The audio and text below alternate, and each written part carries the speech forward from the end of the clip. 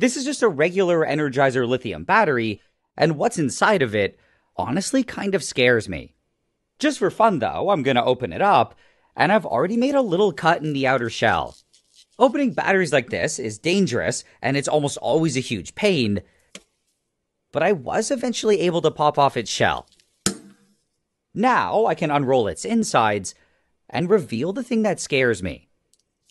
It honestly doesn't look like much, but it's a bunch of lithium metal, and it's extremely reactive. The metal itself technically isn't what scares me though, and it's what can happen if it's added to water. Normally, it just fizzles a bunch, and maybe lights on fire. In this foil form from the battery though,